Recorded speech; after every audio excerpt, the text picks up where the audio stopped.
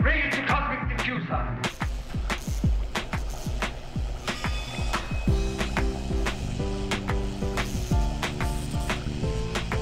She's alive! Alive! Please give a warm welcome to the hosts of The Bride of Alternate Ending. Hello, ghouls and goblins. Welcome back to Bride of Alternate Ending. I'm Brennan Klein. I'm here as ever with Tim Brayton. Hi, Tim. How's it going? It's going good. Thank you for having me, but it's sort of my show that I co-host. But thank you for having me. Thank you for having me. You know, as co-hosts, Yes. we have each other. We do. We do. But yes, if you tuned in last week to our first official main feed, free for the people, we're socializing this podcast. If you were in attendance for that episode, Tim showed me a classic spooky film that I had not seen before, and now I'm returning the favor. We have accidentally formulated a double feature of grief, parental grief. Yes. The levels of madness to which you are drawn when your little daughter is horribly killed or dies horribly. Pretty much. So yeah, we are here to talk about the 1980 Peter Medak haunted house film, The Changeling. You may know Peter Medak from nothing. I mean, I'm sure that he's a fine, upstanding member of the community. No, I mean, he directed Species too, so yes. Okay. And So maybe I'm wrong. a lot of 70s movies that no one's heard of, and a lot of TV is where he's living. Okay. And I will say, and we'll maybe get into this, this feels like a little bit in a good way what happens when a TV director is given a movie. Like, it has a kind of rough and tumble quality that feels like a 70s made-for-TV horror film. Oh yeah, but we'll get to that. Since I did the plot summary of the previous film, Don't Look Now, you as the changeling neophyte, the duty falls upon you this time. So what are we looking at here? I would be very, very happy to introduce us to the film The Changeling. So this is a film from 1980 that starts with George C. Scott, who is playing the character of John Russell. He's a composer who's just moved to the Pacific Northwest. His wife and daughter have died. I think it's sort of implied to be the previous winter in a just horrible freak car accident. And to deal with his grief, to deal with his feeling of isolation and loneliness, John has moved all the way across country, all the way to Seattle, where he is set up in a large Victorian mansion with the help of a local historian. And gets there, things seem to be okay. You know, he's trying to get his feet back underneath him. He's teaching composing classes at a local school. He's a music composer. And little things start to happen, as they will, in his house, like little switches being turned and banging things that shouldn't be banging.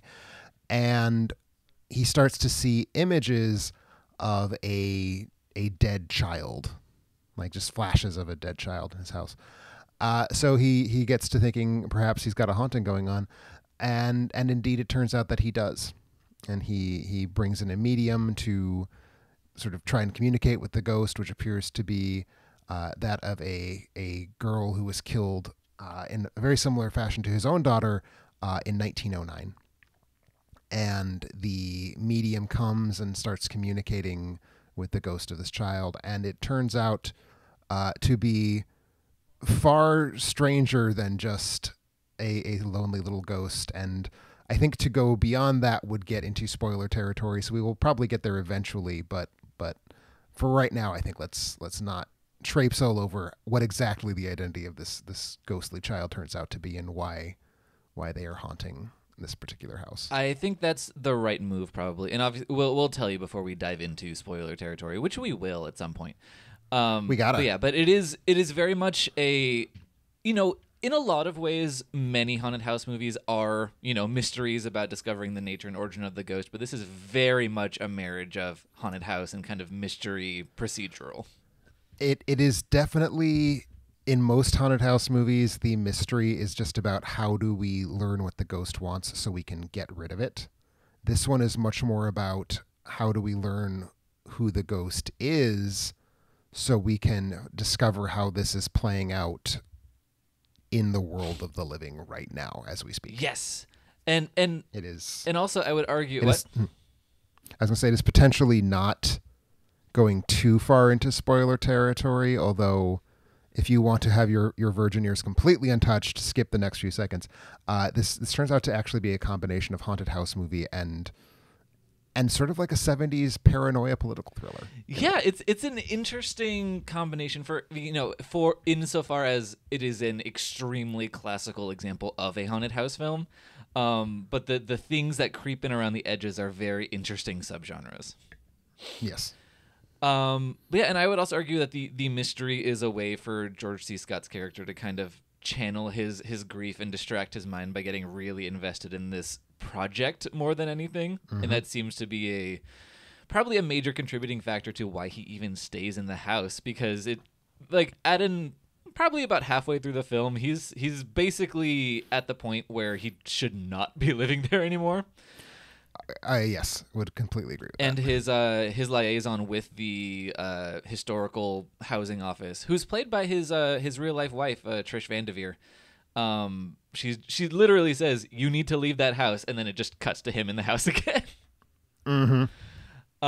But anyway, But no, yeah. I think that's exactly correct, and it's not quite as much as Don't Look Now was like just a film about grief. Like there's other stuff in there, but that's certainly his character is about grief. His character is actually a very similar arc to the one that Donald Sutherland undergoes in Don't Look Yes, that's very true. But also, saying that a movie is less about grief than Don't Look Now is like saying that it's less about, shiny red rain slickers than Don't Look Now. Like it. Oh yeah, no. Don't Look Now is about no other thing than grief, Yeah. and this is about other things than grief. So if anything, this is the more expansive film. Exactly. Okay, so this is the first time watch for you. What was your credits are rolling. What's your takeaway on The Changeling? My takeaway is that I learned directly before starting, because I streamed it on the streaming service Vudu, whose description of the film included a specific word that I had not previously learned about this film, The Changeling, and that word was Canadian. Uh-huh. And as it started to play in front of me, and by the time it was over, longtime readers and hopefully longtime listeners will know that I have a curiously insistent belief that Canada just makes better horror movies than other people. They are more anchored in the human and the sort of character arcs of those involved, and they become much more sort of domestic stories that are also spooky and scary rather than just machines to dispense jump scares. The Changeling certainly does not challenge that belief of mine. This is an exemplar of why Canadian horror, I think, is just so much richer and more psychologically expressive than other horror genres. I think partially because of the amount of non-haunted house material that starts coming into the film as it goes along, I'd be very hard pressed to say that I thought it was a scary movie, but it is certainly a very good movie that uses the material of a haunting house in a very thoughtful and effective way. Well, first of all, I'm very glad to hear that you liked it, because obviously this is the one that I brought to you, and you were fully in your right to not like it, given what I did with Don't Look Now. I mean, I wasn't gonna do a quid pro quo. Mm-hmm. But no, I think you're right. Although I would argue that, yeah, I don't know, the Changeling. I think it obviously suffers from not being The Haunting.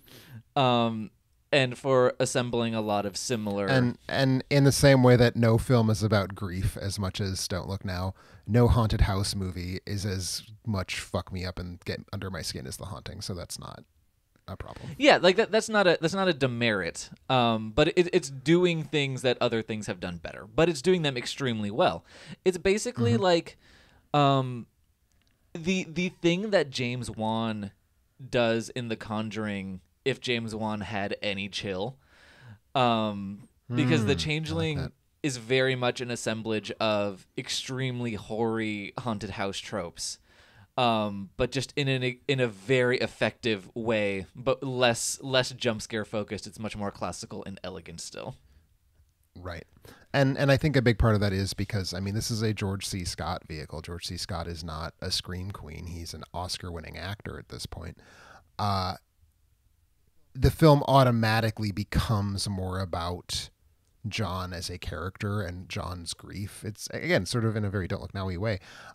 So I think even as it's deploying all of these, like, very, very well-worn haunted house tropes, I never get the feeling it's trying to like snooker me. It's not like, oh, the water just turned on. It's like, it's always about him. It's always about how he's processing this. So the fact that these are cliches almost to a certain extent doesn't hit me, because they are cliches in service to a character arc, not cliches in service to trying to like jump out at me and go boo. Yeah, and that's a good point. So, and also, so we're viewing it through the filter of him, and George C. Scott isn't particularly scared of what's happening. No, he's curious. Yeah, he's curious, and it's giving him something to do. I will say that for me, the one thing that does kind of get my blood pumping is the seance scene. Yes, I knew we were going to talk about the seance scene because it is so good. It's incredible. For me, I would, at least of the things that I've seen, which is a lot of things, it's my number one seance scene in a film. I find it incredibly effective. I think the way that it builds the rhythm of the scene on the soundtrack is unparalleled. The soundtrack is really great. So those of you who have not seen the film, seance scene, obviously they happen in movies of this sort. But the medium in this case is sort of, I forget what the word for it is, but she's kind of automatic writing. Automatic writing, that's what I was looking for, yeah. So she's just kind of like scrawling on a piece of paper, and her assistant is pulling the paper away. She's filling it up. And the scene, I think, very successfully withholds the camera angles on what she's doing until such time as the soundtrack has sort of gotten us keyed up enough that when the camera then points down over her hands and like we see what she's doing with her hands, she's just kind of like frantically scrolling outwards. It's very well paced to make that hit really, really hard. Yeah. So yeah, that's on the camera side, and then on the audio side, you're getting this very distinct rhythm of her scratching with the pencil, and then the paper being kind of flipped out from the pad. So it's like, and it gets faster and faster. Very stressful. Yeah, it's a very stressful sounding sequence. It just your shoulders will rise to your ears like through the process of how it just keeps building and building. For real, especially because like as you say, it gets faster and faster, and it almost becomes like, is she going to run out of paper? Like how it's just, she's violently attacking the paper. It's just very, very shocking. Really great sequence. Is it the best seance sequence I've ever seen would be a question I would want to live with. And these films are even potentially further away from, this film is even further from horror than The Changeling is in some ways. Seance on a Wet Afternoon might still get my number one slot. And I haven't seen that movie, so I'll allow it. All right. Okay. You're welcome. But yeah, for me, I mean, I love the rhythms of it, and also you're right that the automatic writing is an important part of it, but also it's not something you see in a lot of typical seance scenes in films. Right. So it really carves out its own space, even among all the kind of more classical tropes in the movie. I just find it really, it's the thing that I think about most in that movie, and there are several scenes that are iconic in The Changeling, but that's the one that I always return to. I mean, that is certainly, I think it is the most classically scary scene, I think, or at least the most tense scene. Like it's the one, like, as you said, you just start cringing. Your body starts like folding up in on itself when you're watching this. So in that respect, I think it's clearly one of the standout scenes. The one, honestly, right off the jump, the film was starting to really wallop me. I thought the scene where the wife and daughter die was shocking. I was not ready for it to be as sort of crude and blunt about what cars do when they run over people. I mean, not like we don't see anything. There's not blood. There's not gore, but it's just this kind of inevitable, horrible moment. And I was pretty unnerved by it right from the start of the film. Yeah, and it does in a kind of it's much different than the way that Don't Look Now presents the death of the daughter. But it has a similarity in the sense of, well, okay, so in Don't Look Now, Donald Sutherland does have a psychic premonition of what's going to happen to his daughter.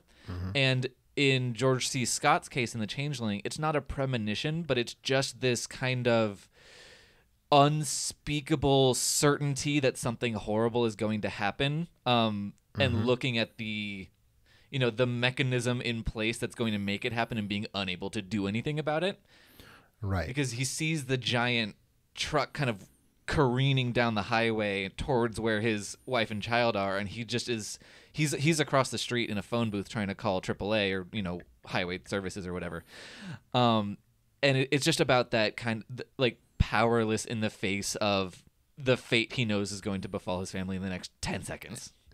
Exactly. It felt sort of like one of those dreams you have where you run but your legs just don't move forward. And I think that kind of gets sealed at the end, because after he watches the car run over his family, the film freezes. We get a freeze frame of him in a phone booth over which the film's title is flashed. Yeah, So that even kind of just like emphasizes the like stuck. He can't move. He's just in this instant. Oh yeah, and it's so brutal too, because it is the second that it happens. It's just you're just there. Yep.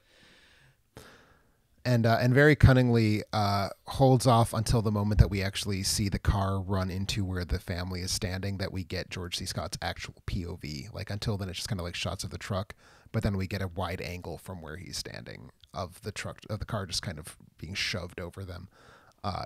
Brutal fucking stuff. And as good as the seance scene is, I feel like that's the one that's gonna like give me the sweats at night, is that death scene.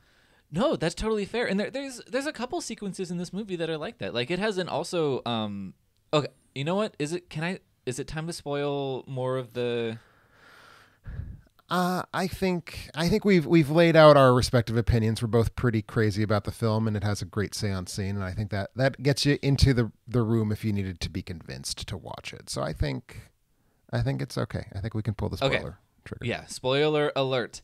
Although they think that the ghost in question is Cora, it's actually the ghost of Joseph, who is a... Okay, so he was... he's a basically the like addict stepchild who was born disabled and is in a wheelchair. Yes. And the thing... Basically, he gets murdered by his father and replaced by a new child. And this has to do with the father trying to secure an inheritance from, I believe, the boy's maternal grandfather. Yes. And the new child is now the kind of like leading politician in the area. He's a senator, right? Yeah, he's a senator. He is. I didn't pick up if he was a state senator or a U.S. senator, because it seems very effortless for George C. Scott to go visit him. But also, it is possible that the Canadians don't appreciate that distinction. Yeah, I was gonna say. But yes, he is a... I mean, like, you ask me to write a story about a Canadian politician, and I'm just like, I don't know, Justin Trudeau goes to the maple syrup shop. Mm-hmm. I'm no angel on this front. Yeah. But yeah, regardless, he is kind of the leading political figure in this town. He's held his office for over 30 years. He's this kind of, man of the people, but he has this dark secret that he's not even... Played, we must say, by Melvin Douglas, who is a very iconic actor. Yes. But yeah, so anyway, with the other like particularly brutal scene is the flashback to the drowning of the child Joseph, which is really prolonged and is also the answer to a particular mystery of the banging noise that George C. Scott keeps hearing reverberating throughout the house.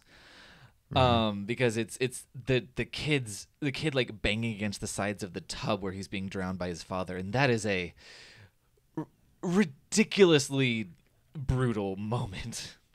It is really, really effective, just like showing shots of Joseph's hands like in close up and just kind of flailing.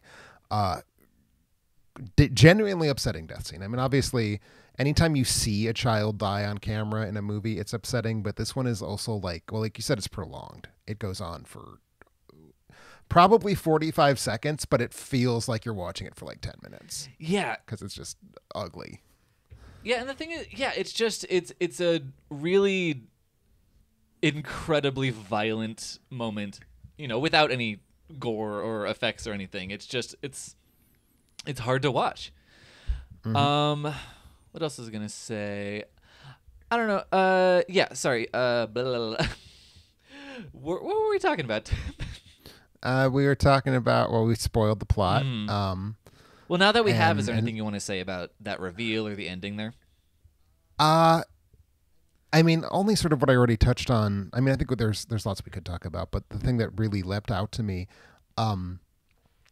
this comes out in 1980, but it does absolutely feel like a hangover from the 70s type of movie, in that it all hinges on such a like needlessly small and petty and grubby human incident. Like a guy kills his son for money, and then a boy grows up to become a powerful politician and hushes that up. It's very cynical and caustic in the way that like a lot of those 70s political thrillers are. So I do think it feels like it's as descended from them as it is from like The Haunting. Like there feels to me like you could just as easily put this on a double bill with The Parallax View. I mean, that's probably a specifically bad example, but like that's where it feels like it's like a Clute, right? Mm-hmm. Like it feels like this is kind of the world that movie is operating in, every bit as much as it's operating in Ghost Story mode. And I like that about it. I think those are not two genres I would have expected to see collide, and they do so very smoothly. Yeah, and that kind of effortless blend is part of what makes The Changeling so interesting, because if it was just a generic haunted house thriller, it would still be a very good haunted house movie because that's what it is. But as you said, it's not so much about being a scary film. So the fact that it does have so much else on its mind is what propels it beyond its... It's not a failure as a scary film. It's just not particularly interested in scaring the audience except for certain moments. Right. It is very much a routine haunted house movie. If so, it's 1980. If you've already seen the Amityville Horror, you've seen a lot of the specific gags this movie is going to try to pull in terms of like spooky things happening in the house. So it's not that it's a bad haunted house movie. It's just that that's not something it's trying to excel at being. I think it's also worth pointing out, if it were just a haunted house movie, it would most likely not have gotten George C. Scott, because George C. Scott is an actor who in 1980, he is not in the like, let's do genre movies phase that actors' careers sometimes fall into. This is not his trog. This is not his trog, exactly. So you don't get him if it's just a genre film, and I think that would be a shame because I think he's really very good in this film. Like, hot take, George C. Scott, good actor. Crazy. And yeah, that is a kind of vibe that a lot of the genre work he did would take, because he was also in The Exorcist 3, which is another film that's very sober and interested in something. You bandied about the controversial term elevated horror when we talked about Don't Look Now, but this is kind of in that same vein of it does have something on its mind beyond just being a grubby little shocker. Agreed, and much to its benefit. And I think, just to pull that dirty and much contested term into the light for a moment, elevated horror, I think part of what's going on is that in a film like The Changeling, it's not like a brand thing to do elevated horror, right? Like it's not like it's not trying to fit a market niche. It's just, this is a good story to tell. We could do this. We could do it well, and they do so. And I think that's a huge difference. Yeah, exactly. It's not... Well, because they are making a horror film, and they know that they are. Absolutely. So it's not like they're trying to avoid the fact by, with this veneer of stateliness. It's just a very stately horror movie that's intelligently telling the story it wants to tell. Yeah, and that's the thing. The story at no point feels like it takes a swerve that it didn't set me up for, even though it ends up being like this very strange genre mashup. every step that gets us to that mashup feels inevitable, almost. Yeah, it's a very holistically realized blend in general. Yes. But I will say I don't want to discount the scary moments, because as much as other than the scenes already discussed, you've said it didn't really get to you. There are some really solid moments that do, just enact those tropes well. Like the part where he has his daughter's ball with him, and it inexplicably comes bouncing down the stairs one night, and he immediately drives away and throws the ball into the river, but the second he gets home, the wet ball comes bouncing down the stairs at him again. Yes. And just the execution of moments like that are really solid. Or like there's a moment where his female companion, I don't remember her name, Vera or Laura or something like that. Claire, yep. Who knows? Claire. She witnesses the wheelchair at the top of the stairs, but what you see in camera is the camera holding on her face for an almost excruciatingly long time as you watch her seeing something that's frightening her without telling us what she's seeing.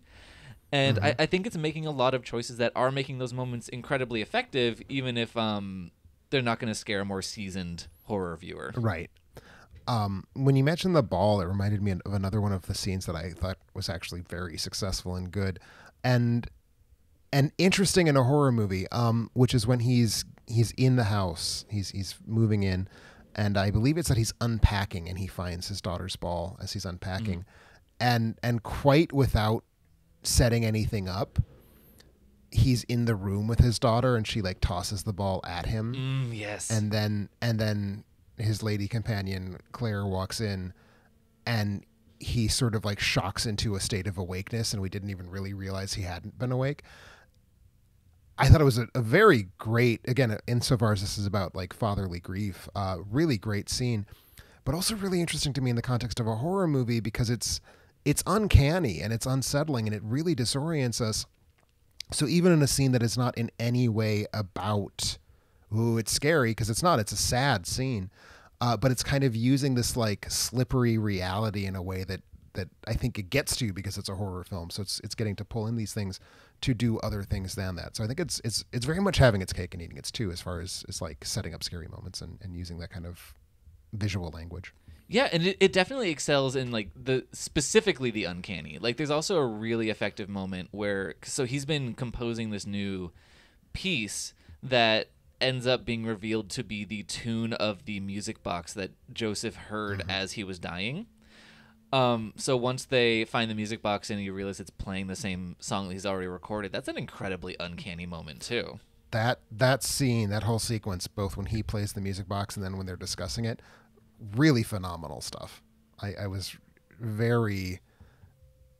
everything about that sequence. It's a very tropey moment. The like something that pushes them one step ahead in their haunted house investigation, but something about it just felt very right as a storytelling choice to me, even though it objectively is just like holding the story in place for a minute so they can like spew some exposition at it.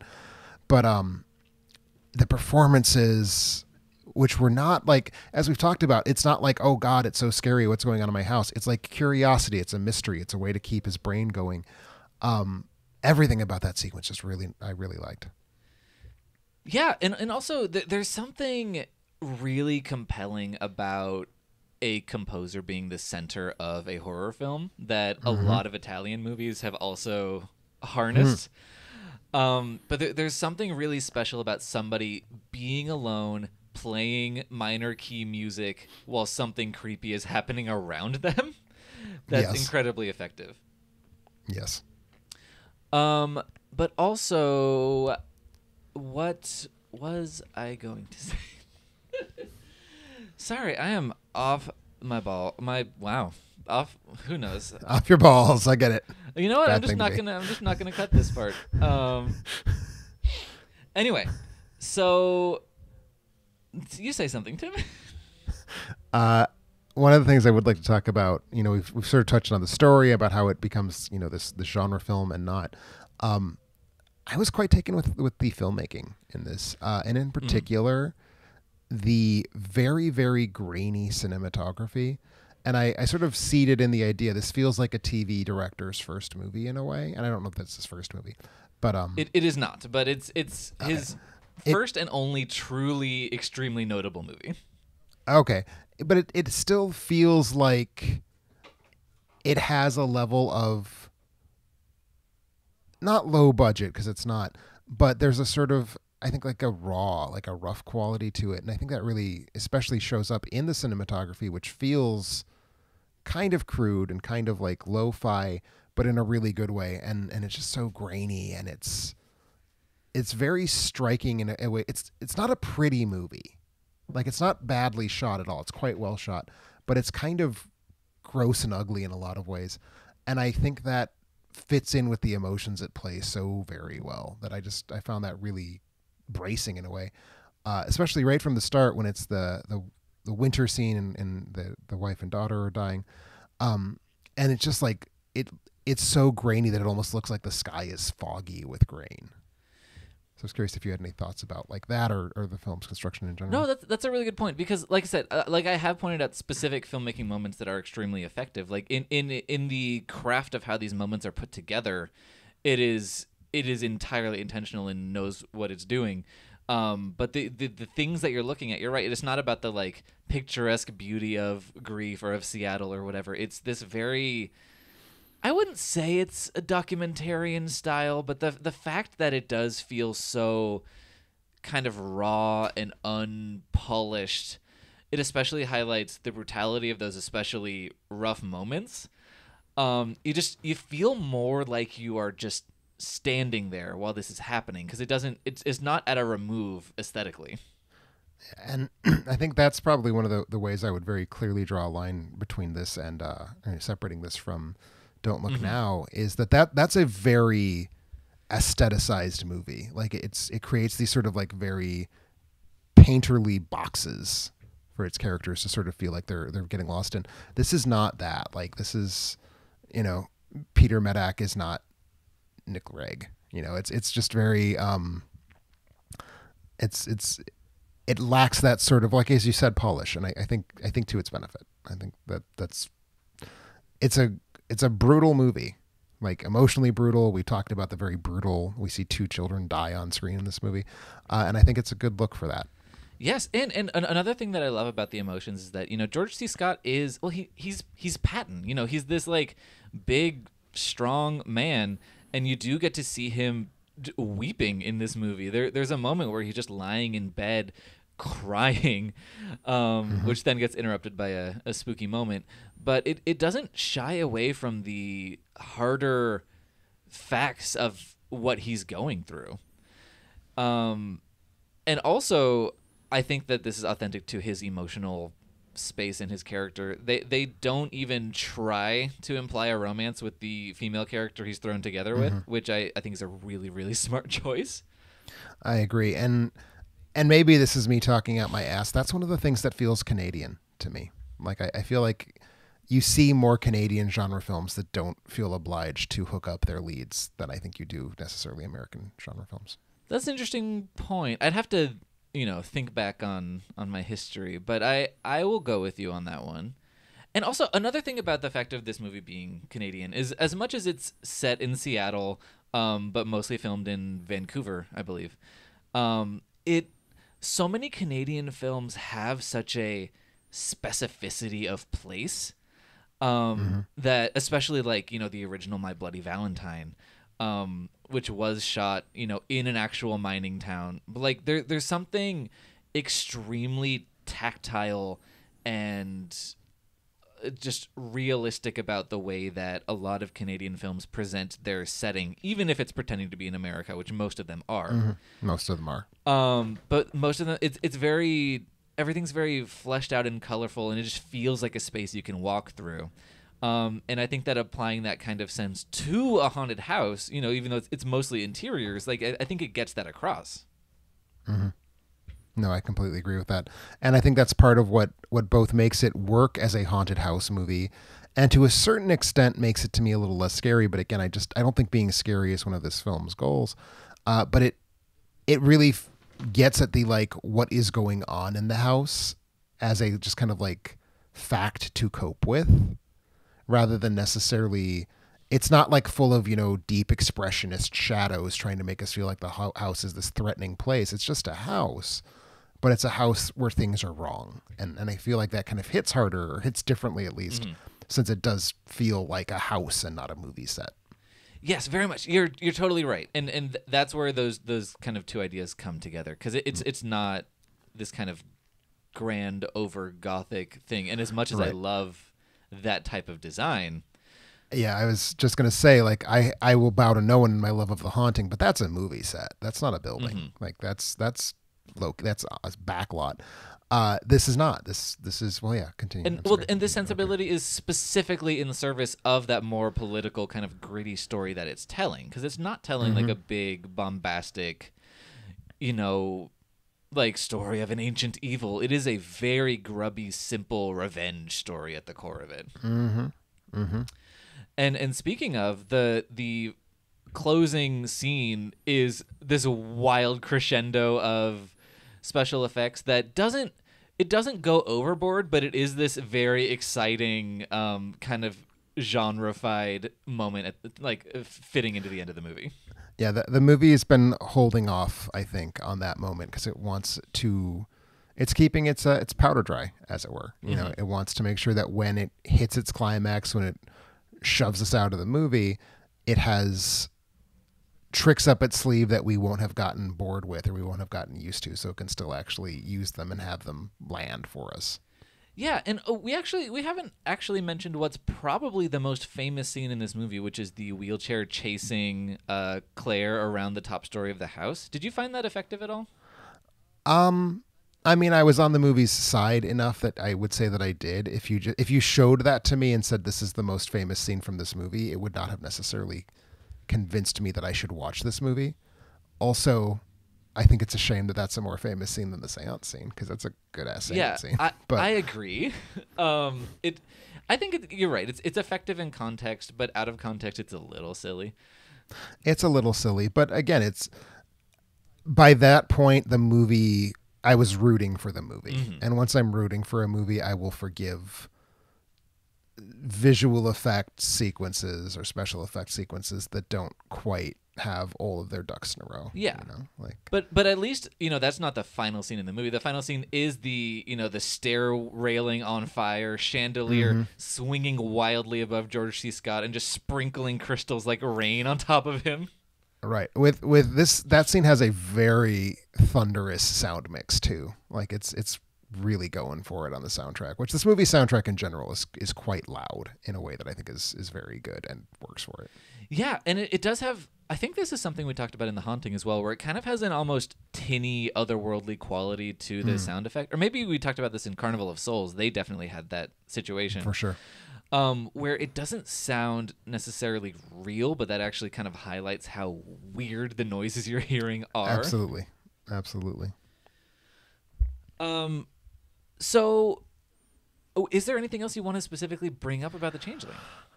I mean, the things I really wanted to specifically bring up, we've talked about. I think it's just really damn good. I think it's a good movie. And I think it's one of those good movies that is both, if you don't like genre films, there's still a lot going on that makes this worthwhile. Again, like if you're a fan of like a Clute type movie, this feels like it's scratching that itch for me a little bit. So it's both very good if you like horror, and I think very good if you don't like horror. And it's nice to have one of those to be able to recommend out into the world. Yeah, and it's challenging to straddle both of those lines, but it really it does exist in two different worlds in a lot of different ways, and it very effectively combines everything. I completely agree.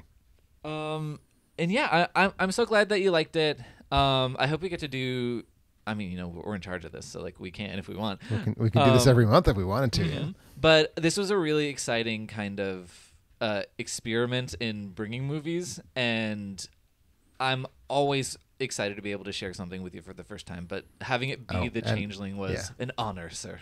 Yeah, no, it was a large gap in my viewing history, and I'm very happy to have filled that gap.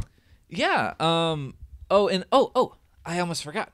Last time, my gap being filled in was Don't Look Now. And last episode, I said I was going to seek out the short story Don't Look Now and see if I appreciated it anymore. Yes. And I did. I read the short story. Or novella. I read the audiobook. It's like a 2-hour audiobook, so it's like longer than a short story, shorter than a novella.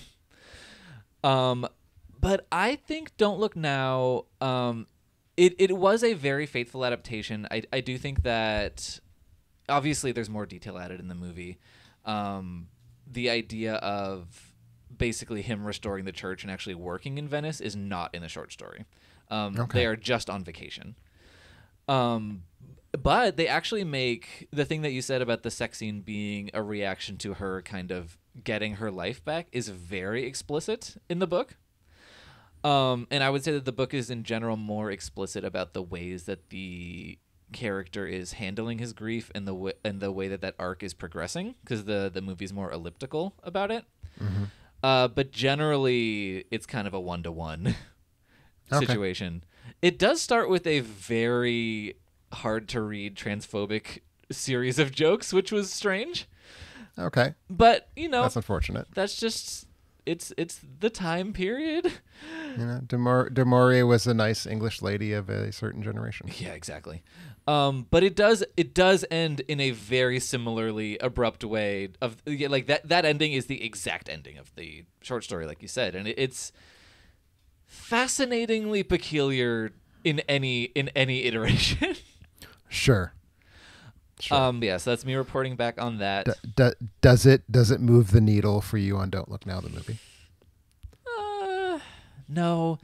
I do think I like the movie more than I like the short story. Even though that the short story is more clear on the arc that it's making, but that's not necessarily a good thing. I would almost go the opposite. I would say it's not necessarily a bad thing, but it's probably a bad thing. Yeah, and even more so the movie I understood. Even if I didn't enjoy the movie, I understood what it was doing and why it was doing it. Reading the short story, I was more... it didn't click with me why this short story needed to be written and published. I was just like, it doesn't feel like it's delivering anything to me. Okay. Gotcha. And actually, I didn't love the Birds short story either. I might not like Daphne du Maurier. I have only read Rebecca.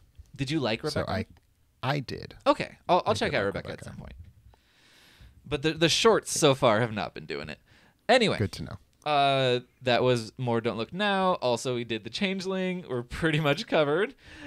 Yeah, unfortunately, Changeling not based on a novel at all, let alone a Daphne du Maurier one. I know, what a shame. We had all the other connections that we could, though. Yes. But yes, so that's going to conclude our super special Unseen Halloween month.